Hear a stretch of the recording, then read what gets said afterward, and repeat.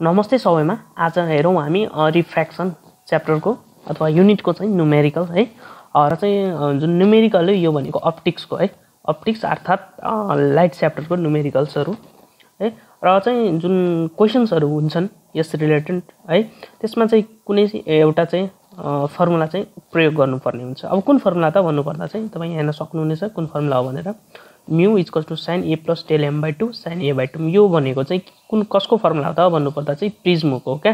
प्रिज्मको एउटा के अरे डेरिभेसन छ, एङ्गल अफ मिनिमम डेभिएसनलाई प्रिज्मको एउटा चाहिँ डेरिभेसन एकदमै इम्पोर्टेन्ट छ है, जुन चाहिँ तपाईँ त्यसको फाइनल इक्जामको लागि चाहिँ एकदम इम्पोर्टेन्ट पनि छ र त्यसको चाहिँ प्रिपेयर गर्नु होला है। यदि यसको चाहिँ हुन त मैले चाहिँ भिडियो चाहिँ अलरेडी कभर गरिसकेको छु होइन। तपाईँ यदि भ्याउनुहुन्छ भने चाहिँ म लिङ्क राखिदिनेछु कमेन्ट बक्समा, त्यहाँ गएर चाहिँ एकचोटि हेर्नु होला है।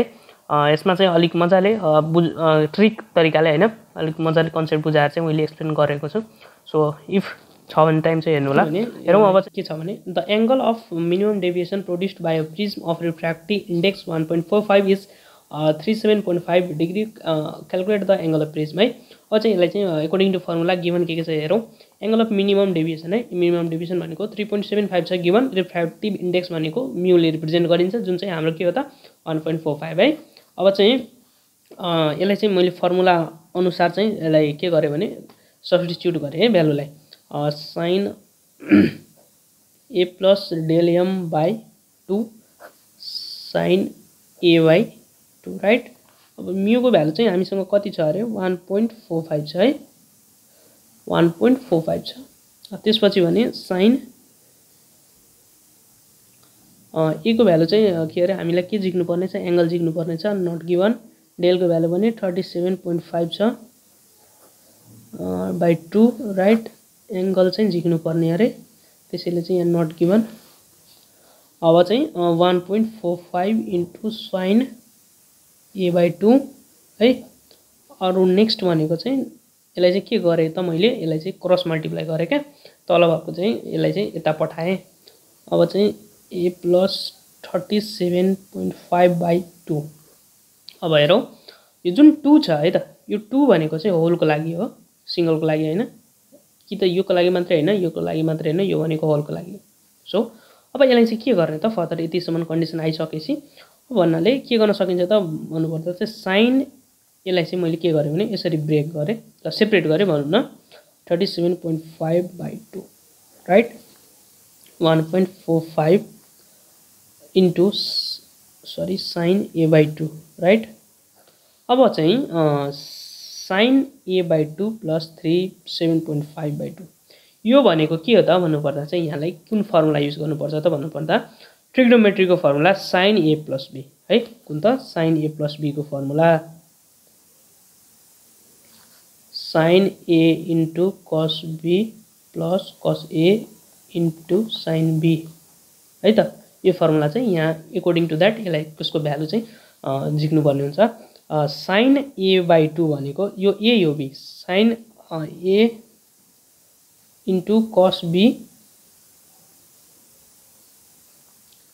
Plus cos a into sign 37.5 by two है। अब हुन त यहाँ भ्यालु डाइरेक्ट के अरे डिभाइड गर्दा चाहिँ क्यालकुलेटरमा आउँछ कि भ्यालु, तर मैले चाहिँ किन नगरेको त भन्नुपर्दा चाहिँ यहाँ भ्यालु झिक्नलाई चाहिँ र ब्यालेन्स गर्नलाई चाहिँ इजी हुन्छ क्या, त्यसैले चाहिँ म डाइरेक्ट यहाँ चाहिँ क्यालकुलेट गरिनँ। 1.45 into sign A by two. अब हेरौँ यो यसको भ्यालु अननोन भएको हुनाले चाहिँ एज इट इज कस 37.5 बाई टू क्यालकुलेटरमा गरौँ कति आउँदो रहेछ, 37.5 डिवाइडेड बाई टू गर्दा चाहिँ कस 18.75 plus cos A by two as it is value unknown भएको हुनाले चाहिँ 37.5 डिवाइड बाई टू गर्दा चाहिँ नै एज इट इज कस साइन 18.75 है। अब चाहिँ यति आइसक्दा चाहिँ हाम्रो के छ भने 1.45 छ यहाँ into sign A by two छ राइट। अब चाहिँ यहाँ फर्दर के गर्न सकिन्छ त भन्नुपर्दा चाहिँ यसको भ्यालु अननोन भएको हुनाले चाहिँ सेम सार्न एउटा कस 18.75 लाई चाहिँ कस 18.75 लाई चाहिँ क्यालकुलेटरमा क्यालकुलेट गर्ने। भन्नाले चाहिँ हाम्रो भ्यालु कति आउने भयो त 0.94 cos a/2 into sin 18.5 18.75 गर्दा चाहिँ 0.32 अब यति आउँदा चाहिँ आउँछ भ्यालु है। अब चाहिँ नि के गर्ने त भन्नुपर्दा चाहिँ हेरौँ यहाँ साइन छ यहाँ पनि साइन छ राइट। अब चाहिँ साइनलाई चाहिँ यस्तो कन्डिसनमा के गर्न सकिन्छ त कमन झिक्न सकिन्छ। तर भन्छ यो cos a/2 को त यहाँ झिक्न सकिँदैन। cos a/2 चाहिँ क्याल्कुलेट हुँदैन फेरि। अब यसलाई चाहिँ के गर्नुपर्छ त रिमुभ गर्नुपर्छ। अब कसरी रिमुभ गर्ने हेरौँ। रिमुभ गर्ने तरिका के हुन्छ त यसलाई चाहिँ मैले डिभाइड गरिदिएँ भने चाहिँ क्यान्सल हुन्छ कि हुँदैन पक्कै पनि हुन्छ नि। cos a/2 छ है यसलाई चाहिँ मैले cos a/2 लाई डिभाइड गरिदिएँ भने चाहिँ अथवा यसरी लेख्दा चाहिँ के भयो त यो क्यान्सल हुन्छ इट मिन्स 1 हो। त्यसै के गर्यो भने चाहिँ dividing both side by cos a/2 लेखेर चाहिँ अब चाहिँ यसलाई के गरेँ भने cos a/2 लाई चाहिँ मैले cos a/2 ले डिभाइड गरिदिएँ 0.32 हुने भयो। यो जुन भ्यालु छ हाम्रो यो भ्यालुलाई चाहिँ डिभाइड नगर्ने क्या ट्रिग्नोमेट्रिक रेसियोलाई चाहिँ मात्रै डिभाइड गर्ने र 0.94 sin a/2 लाई पनि के गर्ने त cos a/2 ले डिभाइड गर्ने। सेम यहाँ पनि प्रोसेस रिपिट गर्ने है cos a/2 ले डिभाइड गर्ने यो भ्यालुलाई चाहिँ एज इट इज छोडिदिने नचलाउने। अब चाहिँ हेरौँ हाम्रो के छ त यहाँ sin a/2 by cos a/2 भनेको के हो त यो sin बाई cos भन्नाले tan। सो यसलाई चाहिँ मैले यसरी लेखेँ tan a/2 राइट। अब भनेको नेक्स्ट हेरौँ त sin a/2 cos a/2 लाई चाहिँ कसरी लेख्न मिल्यो त tan a/2 0.94 प्लस cos अब क्यान्सल हुन्छ नि त यहाँ cos बाई cos भनेको क्यान्सल हुन्छ त्यसैले चाहिँ 1 into 0.32 tan a/2 0.94 plus 0.32 1.45 tan a/2। अब के गर्ने हेरौँ त tan मिल्ने छ यसलाई चाहिँ के गर्न सकिन्छ त पक्कै पनि कमन झिक्न सकिन्छ। यसलाई चाहिँ 1.45 tan a/2 लाई चाहिँ माइनस tan a/2 0.94 यसरी लेखेँ मैले। भनेपछि यो भनेको के हो त कमन आउने भयो 45 माइनस 0.94 है tan कमन भएको हुनाले चाहिँ यसलाई चाहिँ यसरी लेख्न सकिन्छ हैन त। tan मल्टिप्लाई गर्नुभयो भने चाहिँ यति नै आउँछ त्यसैले चाहिँ यसरी कमन झिक्न सकिन्छ 0.32 गरौँ त 1.45 माइनस 0.94 गर्दा चाहिँ नि कति आउँदो रहेछ त 0.51 tan a/2 0.32 यति चाहिँ आयो है। अब चाहिँ यहाँ हेरौँ यहाँ पनि भ्यालु छ यहाँ पनि भ्यालु छ हामीलाई के चाहियो त ए चाहिएको हो। इट मिन्स यो भ्यालुलाई चाहिँ यहाँ मजाले डिभाइड गर्न सकिन्छ नि त। यसरी हेरौँ त इन्टुमा चाहिँ यसलाई चाहिँ यता लाँदा चाहिँ के हुन्छ त डिभाइड 0.5 राइट। अब चाहिँ के गर्ने त हेरौँ अब चाहिँ डिभाइड गर्ने हैन 0.32 divided by 0.51 0.62 right tan a/2। अब चाहिँ यति आइसक्दा चाहिँ यहाँ हेरौँ त हामीलाई के अरे गिभन पत्ता लगाउनु भनेको के छ त angle of fridge. It means हामीलाई ए झिक्नु पर्ने छ tan को चाहिँ केही कामै छैन यसलाई चाहिँ रिमुभ गर्नु पर्यो। रिमुभ गर्नलाई चाहिँ के गर्ने भन्छ यो tan लाई यता पठाउने क्या डिवाइडमा पठाउने भन्नाले 0.62 लाई चाहिँ यसरी tan मा पठाउने। इट मिन्स यहाँ हेरौँ त 1/x भनेको के हो त इन्डिसेसमा यसलाई कसरी लेखिन्छ tan इन्भर्स लेखिन्छ हैन त। यसलाई पनि मैले चाहिँ यसरी लेख्न मिल्छ कि मिल्दैन पक्कै पनि मिल्छ tan inverse 0.62 shift tan inverse 0.62 लाई चाहिँ यसरी गर्दा चाहिँ 31.79 a/2 छ यहाँ ए झिक्नु पर्ने हो। यसलाई यता पठायो भने 2 लाई कति हुँदो रहेछ हेरौँ इन्टु 2 गर्दा चाहिँ यसको भ्यालु कति त 63.59 अथवा बुकमा चाहिँ कति आन्सर चाहिँ लेखेको हुन्छ त भन्नुपर्दा चाहिँ 64 पनि हुन्छ क्या। सो चाहिँ यति गर्दा चाहिँ यस्तो प्रोसेस भयो भने चाहिँ राइट हुन्छ है हाम्रो न्युमेरिकल। यो चाहिँ एकदमै इम्पोर्टेन्ट छ एकचोटि हेर्नु होला प्र्याक्टिस गर्नु होला यस्तै खालको। अब अर्को क्वेसन चाहिँ हामी गर्ने छौं। अब नेक्स्ट क्वेसन चाहिँ हेरौँ, calculate the minimum deviation produced by an equilateral prism of refractive index 1.66। अब चाहिँ यो क्वेसनलाई चाहिँ कसरी सल्भ गर्ने त भन्नुपर्दा चाहिँ हेरौँ के छ गिभन चाहिँ त्यो चाहिँ पहिला हामीले लेखौँ।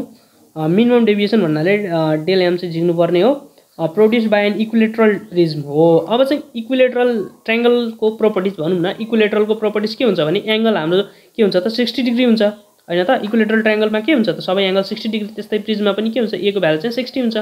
रिफ्र्याक्टिभ इन्डेक्स भनेको म्यू को भ्यालु कति गरे 1.66 है। सरी चाहिँ सर्टकट मैले गरे हो, अलिक मजाले लेखेर चाहिँ गर्नु होला है। अब चाहिँ फर्मुला एप्लाई गर्दा चाहिँ sin a plus del m by 2 by sin a by 2 है। अब चाहिँ भ्यालु के छ त गिभन 1.66 छ गिभन, इक्वल टु sin ए भनेको भ्यालु कति छ त हाम्रो 60 छ, del m by 2 sin a by 2 भन्नाले चाहिँ ए को भ्यालु 60 बाई 2 छ राइट। यसलाई चाहिँ यहाँ 60 बाई 2 छ, यसलाई चाहिँ यता पठाउन मिल्छ है। 1.66 into sin 60 by 2 equals to sin 60 plus del m by 2 total होलको 60 by 2 गरौँ के हुन्छ हुँदो रहेछ त भन्नुपर्दा चाहिँ sin 60 बाई 2 भनेको चाहिँ sin 30 हैन। अब चाहिँ sin 30 1.66 इन्टु sin 30 गरौँ, यहाँ चाहिँ sin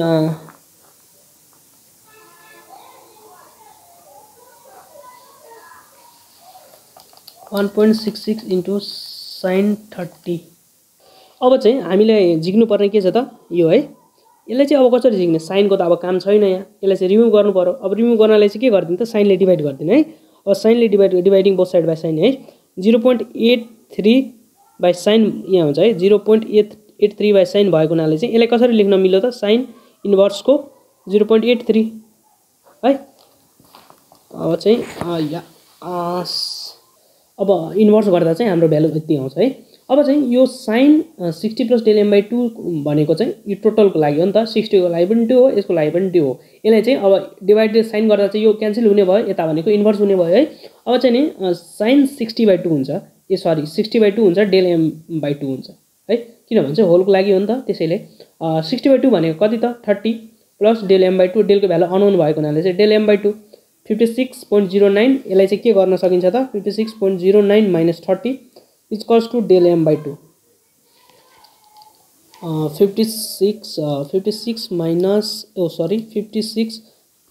56.09 minus 30 into 2, del m को भ्यालु कति त डेल m भ्यालु 52.18 है।